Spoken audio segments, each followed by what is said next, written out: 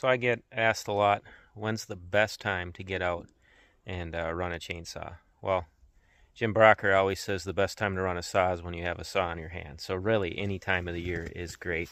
But my favorite time, just from a pure enjoyability standpoint, is when we have a 30 to 40 degree day with not too much snow on the ground, either late fall into early winter or early spring.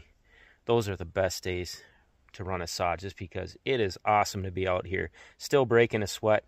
But man, talk about a gorgeous day, getting food down to the deer's level, creating sunlight for regen.